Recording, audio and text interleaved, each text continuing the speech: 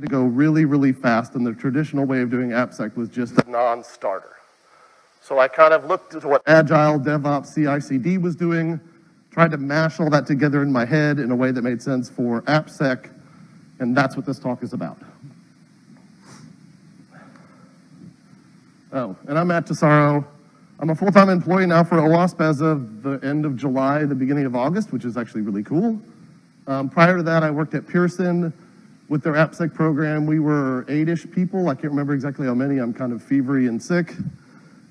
Before that, I worked at Rackspace, and I've done a bunch of consulting, and et cetera, et cetera. I've been around for a while. And I do think AppSec needs to change. I think the old way of doing it, at least for me, needs to go. So I'm going to talk a little bit about custom coach work and bespoke AppSec.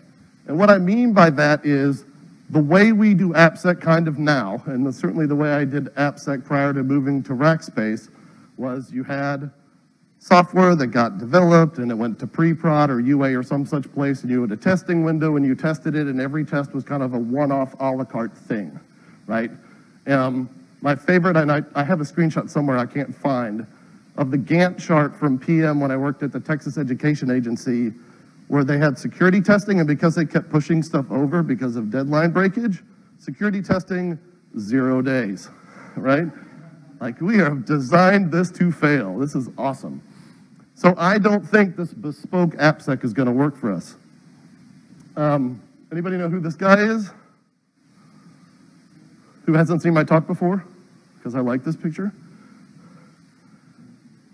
Henry Ford, right? This is Henry Ford, who said, you know what, this bespoke custom coach work that we did before we were building cars, right? You bought a car and you bought a coach worker, and the coach worker made your coach and the body on your car, right? That's how cars happened before. And he said, you know, that's great, but I think everybody should have a choice of cars as long as they're a Model T and they're black, right? He sort of made the car easy button, right? And I think we need to do that for AppSec. Another thing that kind of really got me down this path was reading the Phoenix Project, which if you haven't read the Phoenix Project, don't do it now, but in, you know, an hour-ish, go out and order it on Amazon and read it. It is a fantastic book. I'm going to use the 3 ways of DevOps that are in the Phoenix Project to kind of frame this talk. So as I go through, I'll be speaking about all those. It is a super crazy, fantastic book. Actually, I do a training in line with this as well, and the day 1 of my training, I mentioned this book. And I had one of the guys in my class go out that night and buy it on his Kindle, and then came in the next morning and he was kind of cursing me out. I'm like, dude, what's up? He goes, man, I was up till 3 a.m. reading that freaking book you recommended. Like, do that on day 2. Sorry. Okay, so wait till it's over, go buy it. It is super fantastic. So the number 1 of those 3 ways of DevOps is workflow. Looking at your purpose and the processes which aid it. And in AppSec, your workflow is the work of your AppSec team. A lot of this was driven by the fact that at Pearson and at Rackspace, I was part of an AppSec team and kind of running that group. And so for AppSec, your real purpose is to give the business an assessment of the security state of that application you're looking at, right? That's the goal. The goal is to tell the business, this thing's pretty good, this thing's a basket case, this thing's a rock star from a security perspective, right? And then the business can say, you know what, we're going to make a ton of money on this basket case. It's going out the door and we'll fix it as we go, or maybe they'll hold it back, or whatever the business decision is, right? But your role is to give them an honest, thorough assessment, ideally, of the security state of that application. So, what I ended up coming with in the culmination of going through this sort of journey from traditional waterfall, I had a week of testing because QA had a week of testing, honestly, at Texas Education Agency to Rackspace, where we're deploying one group, the most aggressive group was deploying 75 times a day, was the fact that I had to change. And I took CI/CD and the fact of continuous deployment and continuous integration, where you're constantly testing little bits together, and tried to make that work for AppSec. Because really what you want, and really what every AppSec test is the burrito your way, right? This is Chipotle. And you want a burrito with chicken and maybe sour cream and the extra spicy stuff, but not the corn, and extra lettuce, or whatever's your thing, right? So it is custom, but it's custom with a constrained number of choices. And that's how they can make it fast. And so Aaron actually came up with this graphic. He was my co-project lead on the OWASP AppSec Pipeline project. But I really love this idea because this is really the embodiment of what I think AppSec pipelines need to be. They need to be custom within a confined set of choices. And that's how you can get speed, right? You can get a burrito, you can get a salad, but otherwise you only have n number of choices, not an infinite number. And they're certainly not cooking it as you go.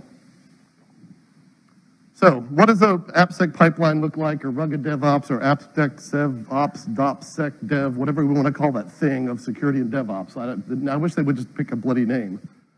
What does that look like generically? After about 3 months of myself and Adam Parsons at Pearson kind of going meta and just working on making our team go faster and not really doing any air quotes AppSec work, right? We just worked on tools that helped our team get better. We came up with this idea of an AppSec pipeline where you have intake on the far right. That's where you're having requests coming in or jobs coming in or things you have to test coming in. We're going to track them in some sort of something to keep track of those things. Who's got app X, who's got app Y, app X needs a threat model, app Y needs a manual pen test, we're gonna do a static scan of app Z, right? All that's managed in the intake process. And once you have those requests coming in, you have to triage them and decide what work they're gonna get, right? Maybe you have a project that wants the full suite of static, dynamic, threat model, and a manual test and all of it, but they're a very low risk and quite honestly low priority project. Well, in triage, you may just give them an automated scan and say, God bless you, move on with your life. We just don't have the bandwidth for it, right? That's what happened in the triage position. And then in the testing position, we would take those activities, one or more activities per engagement, and then parcel them out to the team. This is really nice because we could parallelize the effort, right?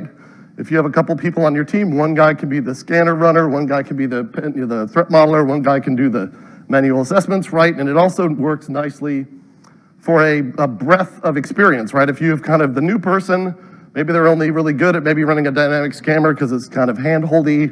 Maybe your senior person goes off and does the manual tests, right? But you can parallelize that at least a little bit, which is a good thing. Ideally, all of the results of any testing activity will funnel into some sort of what we call vulnerability repository, a database of something, a storage thing, full of all the findings that you found while doing security activities, right? This thing has cross-site scripting on this web page with this parameter. There's SQL injection in this field on this URL. There's directory indexing at this web server at this path, right? All of that stuff gets summed up into a vulnerability repository. And then from there, you can deliver out results to your constituency, right? You can create metrics for either, well, usually for people north of you on the food and the org chart, right? Or metrics just to show that your program's being productive. Ideally, those findings for the dev teams aren't becoming PDFs. They're becoming bugs in a bug tracker, issues in an issue tracker, Jira, tickets, whatever you do, whatever the devs do, I should say, that's where those findings go, right? Don't give them a PDF. That's just like DevOps talks, we'll talk about devs throwing code over the wall. Like security chucked PDFs over the wall to devs for years. And like I used to be a dev and I'm in security, and if you'd handed me a 400-page PDF back when I was doing dev work all the time, I would have gone, yeah, that's nice, whoop, and moved on. Right, so let's at least put the findings, our security findings, in a language and a format that they expect and know. And if you have a GRC tool or something else, this all can happen in your vulnerability repository, right? So this is the idea of an AppSec pipeline. And it's kind of taking the concept of CI/CD, where you have a build pipeline where certain steps happen along the way and you end up with a finished product. This is you're doing certain activities, security activities along the way, and you end up with an assessment of an application. This was probably about 3 months-ish of work between myself and Adam. He worked on the front end, I worked on the back end, and we had some help with other team members around the middle to get this done. This is sort of our generic concept of an AppSec pipeline. Some key features, probably the biggest #1 thing, design this guy for iterative development. That's why I said 3 months. We didn't on January 1st, what was that, 2016, 15, I can't remember, I'm really out of it. On the year we decided to do this, we didn't have it done. Like I get to show you pretty charts because We had 3 months to do it. And we did this in little pieces over time. We were a little bit lucky that Adam and I could go meta because we had coverage from the other team members, so we still looked productive as an AppSec team. But make sure that you can add this over time because you're never going to get the 2 straight weeks of time to knock this out, right? It has to be made to be put in Lego block style bit by bit over time. Once you get this in place, and honestly, just even figuring out on a whiteboard what your workflow looks like, you now have a consistent vernacular terminology or reusable path for all of your activities. And if you start talking the same way internally, that will go to your external constituencies. And now you start to have better conversations with the dev groups, the PMs, et cetera. Because you're not saying scan when you really mean a manual test. You're not saying app scan when you mean a dynamic, right? It's all very, it keeps it consistent and helps sort of I told my teams both at Rackspace and at Pearson to never use the scan word. It's kind of the S word, right? Because what's a scanner? The scanner is what my, well, now 12-year-old son can click next 5 times after putting in a URL and get a report, right? Not much value add in clicking next 5 times and getting a report. Like, obviously, my son can do it, and he can do it fine. Like, your real value add is running that thing, filtering the results, putting actionable findings together into issue trackers, right? That's why I hate the S word. You have a one-way flow from left to right, from the intake coming in all the way out to reports and metrics. And you don't go back. So if you do an engagement with an application and you produce some findings and then end period later, they come back and say, hey, we fixed those 5 things, that's a new engagement. And it goes back through the pipeline. It's just a retest engagement, right? And we retest those findings. Relies heavily on automation. We did tons and tons of glue code. None of this is like super big, crazy, thousands of lines long programs. This is a lot of just little glue code to make A talk to B in a consistent way. And so you don't have to be like some uber crazy programmer to make this happen.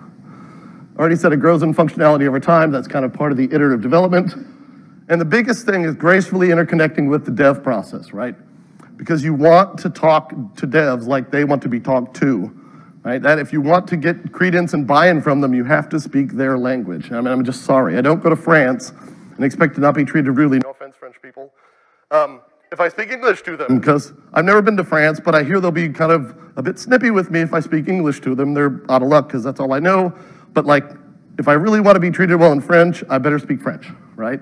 At least when I've traveled, when I went to Brazil, I learned, thank you, where's the bathroom? I don't speak Portuguese.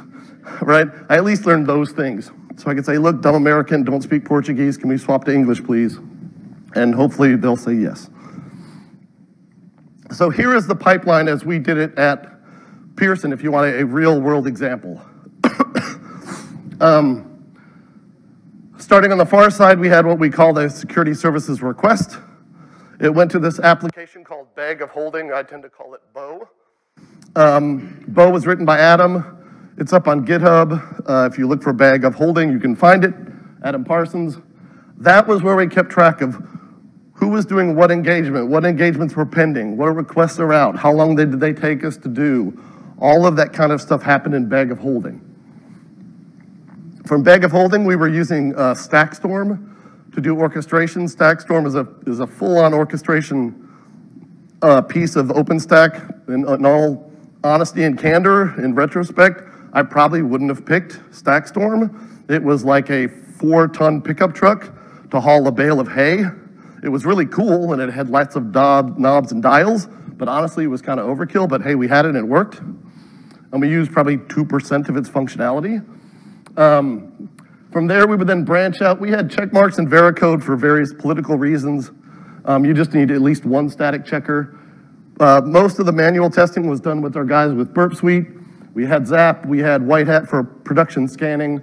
We had IBM's AppScan that's since been switched out with AppSpider and Qualys. And by the way, it's since been switched out with AppSpider is kind of a key phrase. We wrote this generically so that we could keep vendors honest and swap out tools and not interrupt our flow, right? For reasons, we decided to stop using AppScan and use AppSpider, and there really wasn't that big of a deal, a little bit of glue code to write, but otherwise swapping out a piece of that testing middle didn't matter. Because at the end, if we could put it into ThreadFix, which in our case was our source of truth for Pearson, if we could push it into ThreadFix, we're done. So as long as I could make it there, I really didn't care what the tool was. And Qualys was actually an outside, Qualys WAS is what we had. An outside group owned and controlled that. That wasn't even AppSec's thing, but we heard about it and we thought, hey, can we have a feed from it? And we started reading from it and putting them in to have a better picture of what's going on. So that wasn't even our tool. That was an outside party's tool, outside to the AppSec group's tool that happened to be there. So hey, well, let's ingest that too. Why not? Get a better perspective on what's going on.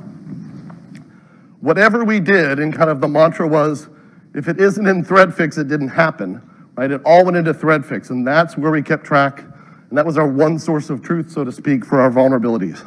All flowed in there. It would do deduping and normalization of the vulnerabilities, schizophrenic output formats. If you've ever looked at their XMLs, they're hideous and awful. Don't if you could help it. From ThreadFix, we pushed into Jira for the various product teams. I wrote a whole bunch of code to pull metrics and reporting out of ThreadFix's API. If and when the Archer team ever gets Archer actually working, I guess we would have integrated with Archer. I have it on the graph, but honestly, I should probably take it off because we never got it working before I left. So, you know, like most Archers, whatever. And then if we did have false positives, we could go into ThreadFix and fix them. Ideally, we wrote profiles inside of those testing tools narrow enough so that we didn't get false positives to begin with. For the higher risk, higher touch projects that we dealt with, we would end up hand holding those 2 or 3 times through the testing, the first time particularly for static analysis, but also for dynamic, and manually filter out the false positives and write a fairly solid profile for those tools, and then we would kind of turn on autopilot. Because you don't want to push like a whole shipload of false positives down into the vulnerability store if at all possible. Well, that was Pearson's. Excuse me.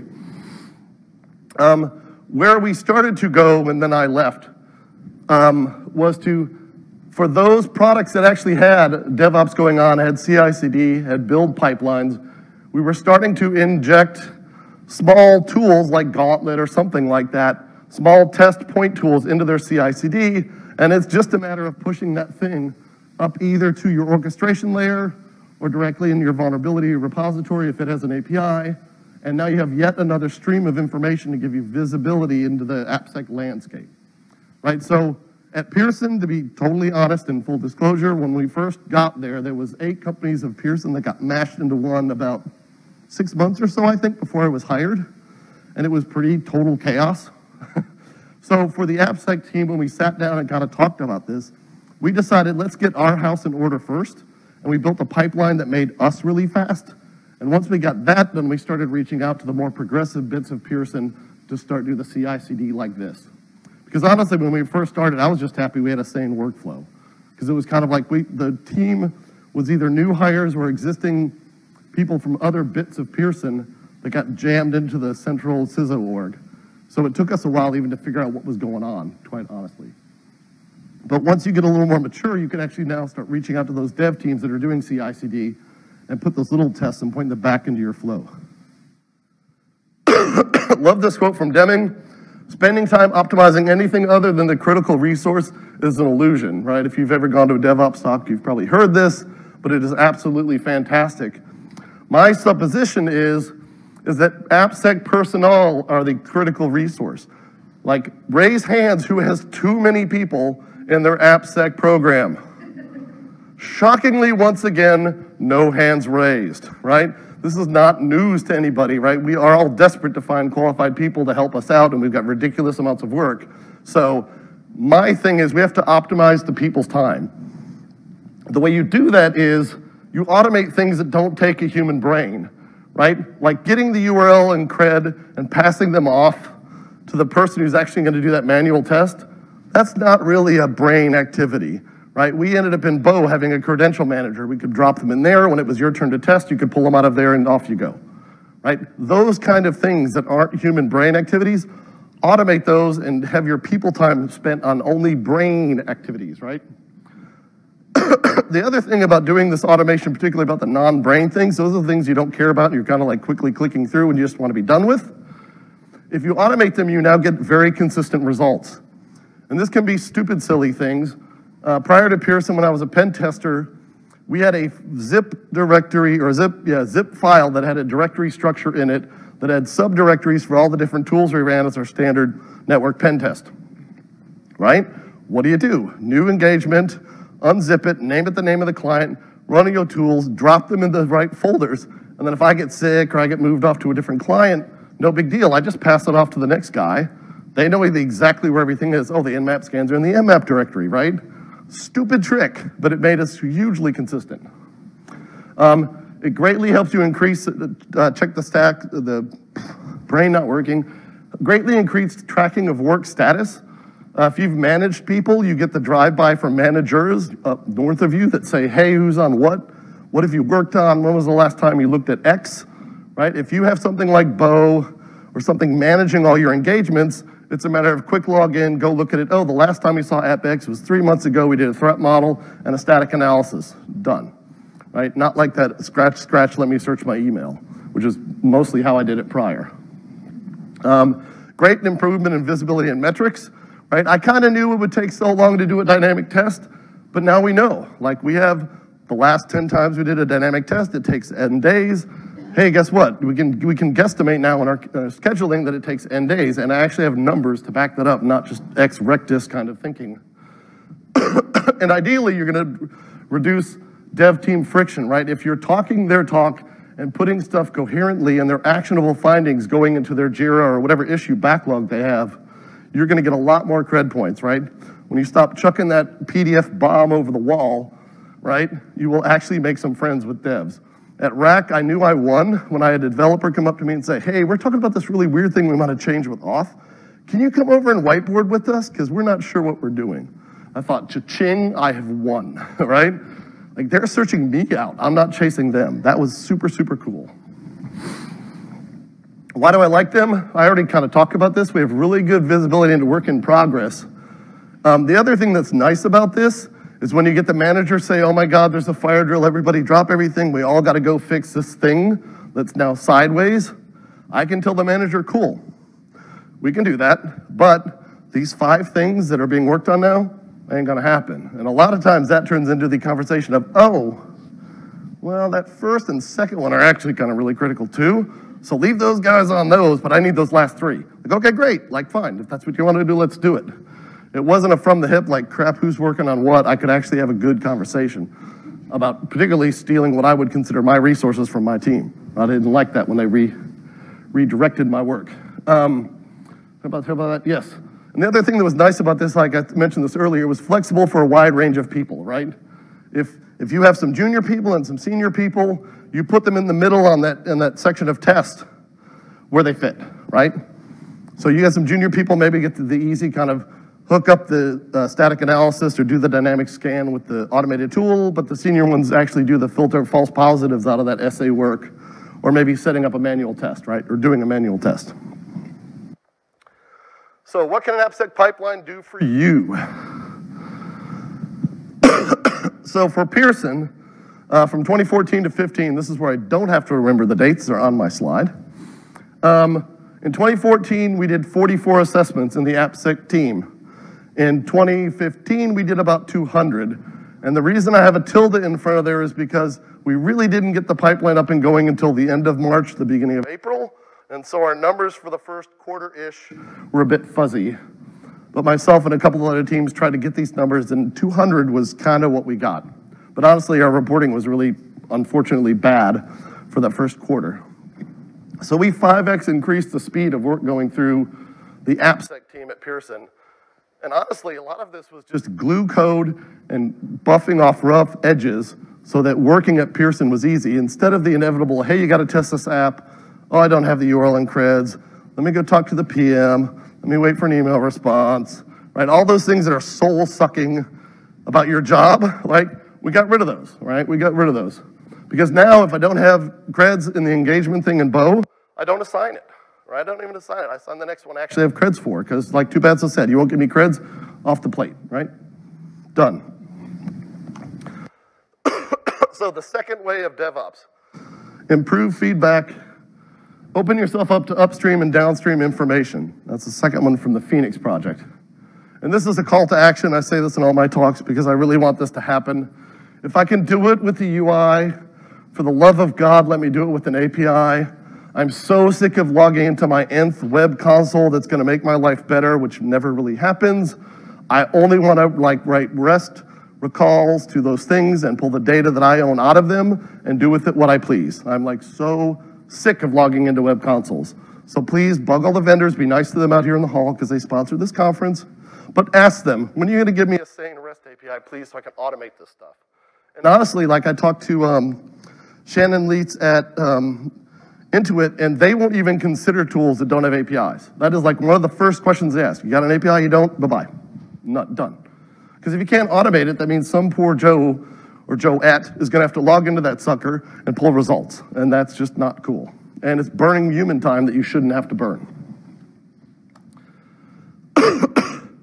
AppSec chat ops, right? Making chat the way you do security. Aaron Weaver, who's my co-presenter, who should be here, but he's on a train because we weren't initially speaking in this time slot, did a great lightning talk on this. I hope you saw it. I did. It was great. I'm going to talk briefly about this. At Pearson, we created an AppSec bot to give advice because we were a 24/7, 365, every continent except for Antarctica kind of business. So I am in the central time zone and I like to sleep. So when I was sleeping, at least devs could say, what do I do about cross-site scripting? And we could at least give them a little blurb and a link to our internal documentation of how we wanted them to fix cross-site scripting at Pearson, right? And this thing could just live as a bot in our public AppSec channel, and off you go. We did a bunch of things like summary metrics for how the program was doing, for the drive-by manager things. What's the vulnerability counts of app X? You could ask the bot, what's the counts of app X, and it would give them to you. All those kind of things we just stuck into the chat bot. And yes, we started with advice and we added, I don't know, a handful of features to it over time. Surprisingly simple things to do.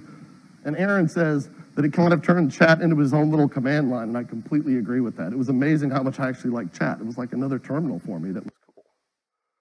Prettier than a terminal. This is from Aaron. He's doing this where he's currently working. He has chat integration with Signal Science's WAF-like thing where it will drop into a Slack chat when they're getting attacked. Hey, by the way, this IP was doing this nasty against our website, and I just want to let you know, by the way, we blocked it because it beat our threshold, right? So now you're getting security awareness hit your chat. You can react to it or not, what you have to do, but this is a much better way to sort of ingest information than write a report. Oh, and then the last bit, this is more of a DevOps-y thing, CAMs or calms, depending on how you want to do it, right, which is culture, automation, measurement, and sharing. Or if you want calms, you add lean in there. But this is something I think from DevOps that we should really, really steal in the AppSec world. Culture is a big thing. I've said this earlier at the conference, it's a very small pond. Let's not pee in it. One thing to our AppSec brethren and sisterin. But two, you got to deal with these devs. Understand that they have goals and aspirations and managers, up their back. As much as all of us do, try to be nice to them. You'd be amazed if you're nice to people, they might actually be nice back to you.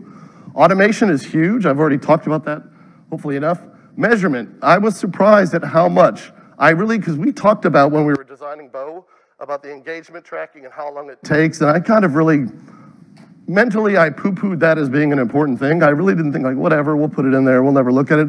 I used the heck out of that. That was ridiculously useful, knowing who's on first, how much time it took, all those kind of things. Because now I'm not from the hip telling my boss, it's gonna take so long to be done. I can say it's gonna take so long to be done because the last 12 of them took that long, right? And I have a little bit of backup. And visibility, huge, right? Get rid of the drudgery. If nothing else, we all have to work 40 hours. All the independent wealthy people raise their hand, no hands raised, right? We gotta work 40 hours a week or so. Let's make the work we do not be drudgery. And if you're talking to a dev, talk to them like you'd want to be talked to, right? Be in the FUD, doom and doom, we're all gonna die. That was one thing that was fantastic about Rack. We had really smart, intelligent, semi-aggressive developers, and if you tried to pull BS on them, they called you on it in your face rather dramatically in meetings. So you learn to decide that this is actually an issue where it's just something you don't feel comfortable with, right? It was ugly at first, but it was a fantastic growing experience for me. So third, Continual experimentation and learning. Create a culture of innovation and experimentation. So you've got your pipeline, you've got some decent sources of feedback, and now you want to really go to the next level, right? The prototypical poster child for this is the chaos monkey of Netflix, right? We all know that one. Like, this is when they're experimenting, learning at the edge. We don't maybe need to be there, but we should certainly shoot for there as an end goal. So what's next for AppSec pipelines, particularly for myself and Aaron's OWASP project, the OWASP AppSec Pipeline project? Well, the things we're working on now is weaponizing Jenkins, right? CI/CD is Jenkins, and honestly, Jenkins is what we're using because it's easy and free and fairly popular. I don't care if it's Travis or whatever. We're trying to be as agnostic as possible about it. But whatever thing you're using to build your stuff, not only should it do unit testing and other things, like throw security checks in there. Why not? It's running. Hello, write a few. I did this at Rack for the container as a service product. I wrote a little bit of code that would, every time we had a check-in of code for the container project, it would build a container, it would drop on this code, it would make sure all the syscontrols and all those other kernel things that are really, really important for containers were set up correctly, and it would 1, 0 depending pass fail, right? And guess what? The team nubbed an Ansible something and it went red, and dude, developers know red. Like, they totally know red. And if you can red a Jenkins job, it will get addressed. And actually what happened was I was walking in with some coffee, and one of the container team guys walked up to me and said, hey dude, we got this thing and it's breaking, what's going on? And we figured it out. Okay, we missed this one syscontrol, let's change this thing. We worked it out, but it was actually great. I'm, once again, getting approached by developers saying, help me make this green, because they love green.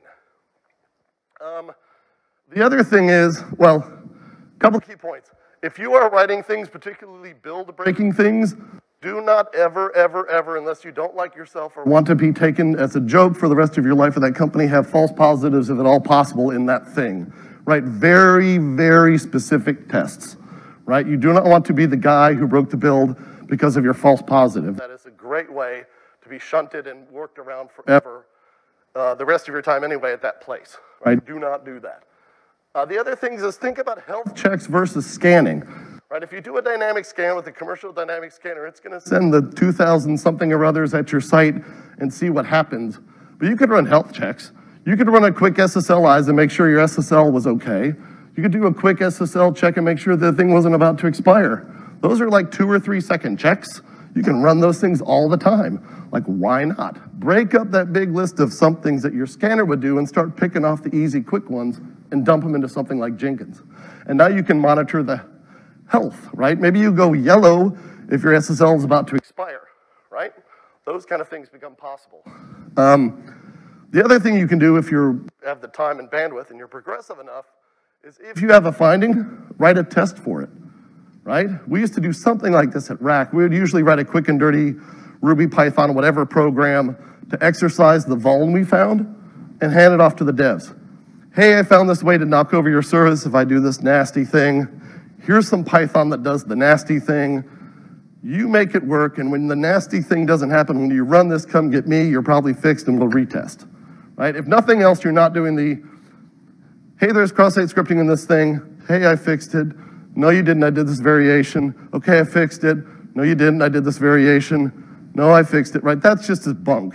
Like, at least make sure when they come back to you that their fix is as good as your ability to POC or write some quick little demo program to exercise that thing, right? Because the 50 different strings you would test for cross-site scripting, say, drop it in that dumb little bit of Python and run them all at it, right? Why not? And then you have to think about cadence when you start doing this. Some tests are just going to take longer to run than others, and maybe you don't, depending on how fast your build and deploy process is. With the like 75 times a day guys at Rack, we just realized they're going to deploy, I don't know, half a dozen times between our tests, and that's okay. Because when we find something and we raise the issue to the teams, they'll fix it fast. That same team, we were testing them, and we found an issue in their API, and the guy who was working on it got on IRC with them and said, hey guys, I noticed there's this thing, I can do this bad stuff, and this is what happened. They said, cool, can you send us the HTTP? Yep, here's my curl call, here's my HTTP. The guy said, cool, thanks. Whatever, TJ kept working, right? Kept working. Ding on IRC, hey, what's up? It's fixed and in production. Dewabada, I'm not even done testing you. Like, so we literally opened and closed a bug for that issue because they fixed it before we could even write the thing up. So actually this like really fast, scary CI/CD thing has some upside. Like stuff gets fixed quick. We sat on a single sign-on SQL injection at a place I worked in my past for a year because our waterfall was so bloody slow. Like I would much rather have to deal with crazy speed if fixes are crazy fast than sitting there and going, geez, a SQL injection on our SSO for a year. That ain't very cool, right? So think about the cadence and how long it takes to do those tests. So this is the next sort of phase of where we're going with the AppSec pipeline. We're starting to do scaling and containerization of all these tests so that we can dynamically scale them up and down. This can be something as simple as this, right? Docker run, Kali pipeline, you're firing up the Kali Docker image and running Nikto and putting the results out, right? This could be something that simple. It could be something like what we're working on now, and I wanted to demo here and it's just not done, is writing some little tools that know how to launch containers for you and then firing those off when you need them with whatever metadata they need to pass into the container to make that happen. So you want to do a quick scan. Maybe you launch Zap, you get the Zap IP, and now you can talk to that and start asking it to do testing for you. Or maybe you're going to launch Nikto and have it run the scan and drop the results into a place that lives longer than that Docker. Because ideally, those Dockers live as long as we need them and then we kill them, right? Up, down. I do the same thing. I build a bunch of packages for the OWASP project, and I literally bring up a 1604 Docker, build my packages, pull the artifacts off, and I kill the Docker, right? As somebody who's been running Linux and building packages for a long time, not having a crufty Linux is really nice. But it's actually just really cool too, because I get a very bare minimum system to test those packages in. But this is what we're working towards. Benefits, it super scales easy. And once you do, I mean, Docker, I kind of love the shell game with Docker. Like, I can launch a Docker in 3 seconds after you pull the image the first time, right? Buyer everywhere. So pull the image first, it'll take a bit, fine. After that, it's fast. Second time, crazy fast. First time, not so much. The nice thing is too, like you get a Docker image you like for the tool of your choice, you can use that thing anywhere. I can use it on my laptop, I can use it on a server, in a data center, wherever, it doesn't matter, right? Deployment, stupid easy. You have one argument to get one box in the data centers you care about, and then you throw Docker tools at them. Done, right? That's much easier to get the one box in the one data center and then just build Dockers on them than to have to get the 17 boxes and firewalls and all that other hoo-ha. And then we've been talking about this idea of either pull in or scale out. So you could build the Docker images on your Jenkins or whatever your CI/CD server is and just fire them off there, right? Locally run, all of your Dockers live there, no problem.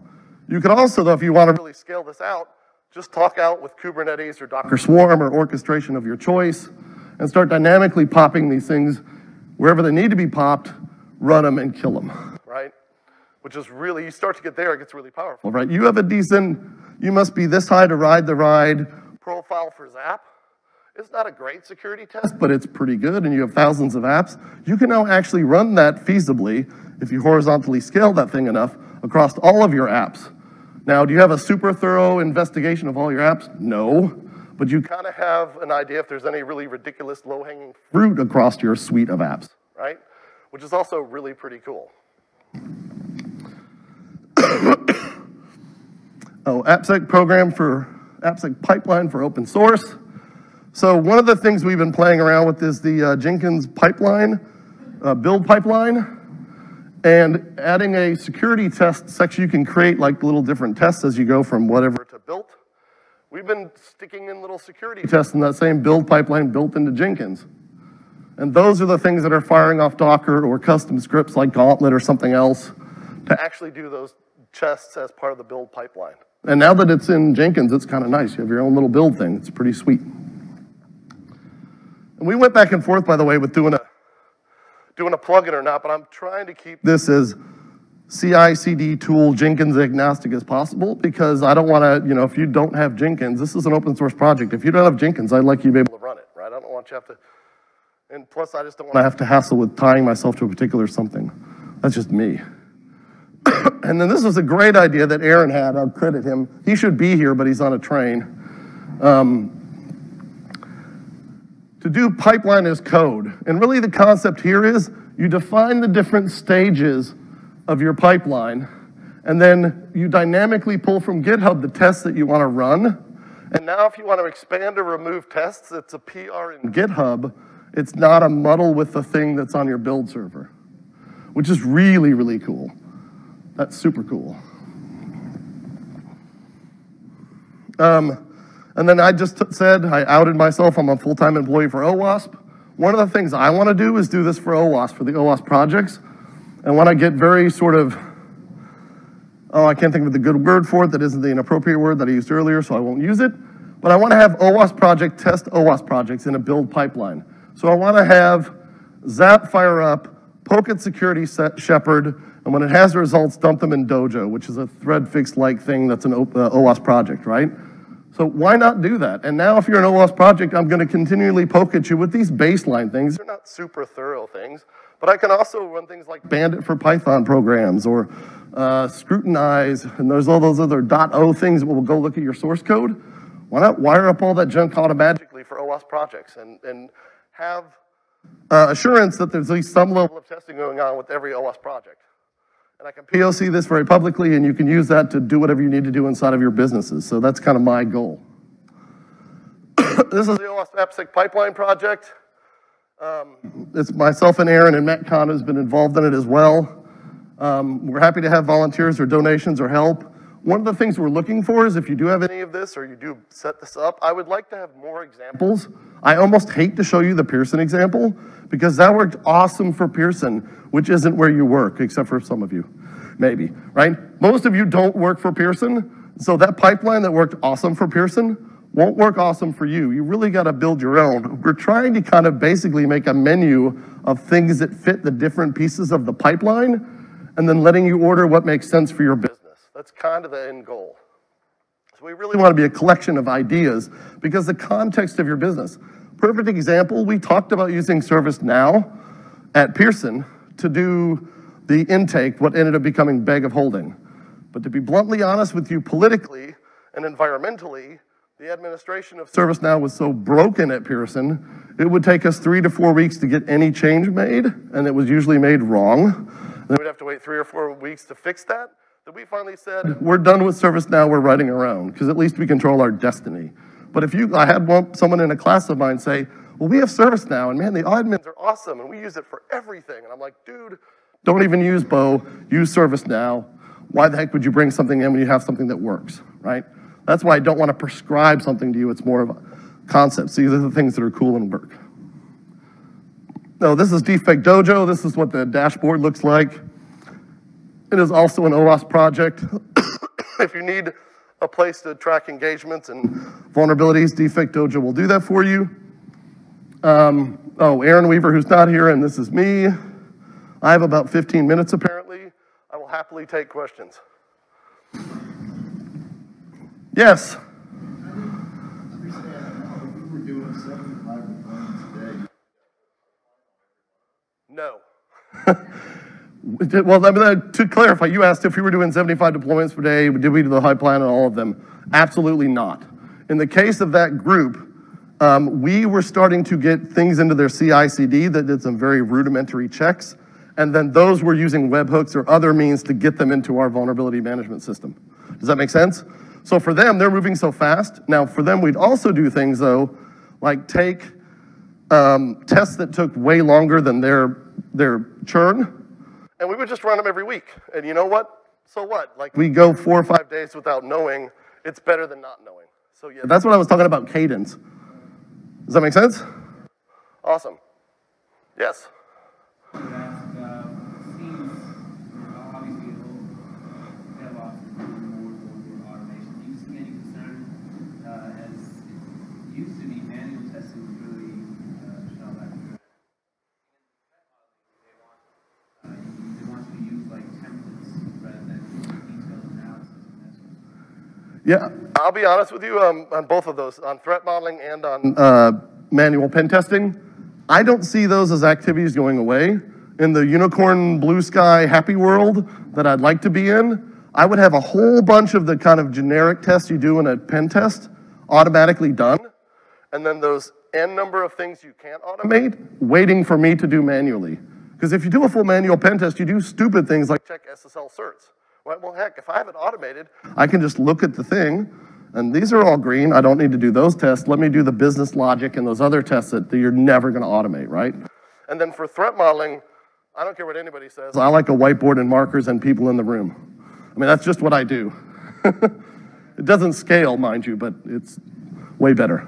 Right, I recommended the same things to my boss, but it's just, he said we want to slow down the pipeline. Yeah. Well, here's the thing. Not all tests have to be blocking tests, right? When I talked about cadence, so it takes you a week to do a manual pen test, let's say, and let's say you're deploying every day. So maybe you will get 4 deploys in as you're testing, and maybe that code base is going to shift as you're testing, so it's not ideal. But if there are some problems, you're going to find them, and you can report them at the end of that 5 days, and it's certainly better than just not doing it at all. I mean, there are certain things you're just never going to automate, right? I mean, I've found some like amazing business logic issues in some of the apps I've tested that I couldn't imagine. If I knew them, I might be able to audit or automate checking for them, but I have to know them. I couldn't have found them dynamically. Any other questions? Yes? When's my next AppSec Pipeline class? I will be teaching an AppSec Pipeline class at LastCon in Austin in the very beginning of November-ish. I don't remember the date. Go to lastcon.org. And I'm sorry? November 1st and 2nd, thank you. Any other questions? Well, thank you very much for coming to a very late presentation. If you have other questions you want to ask me afterwards, come on up. I don't care. I'll turn off the mic so it's private.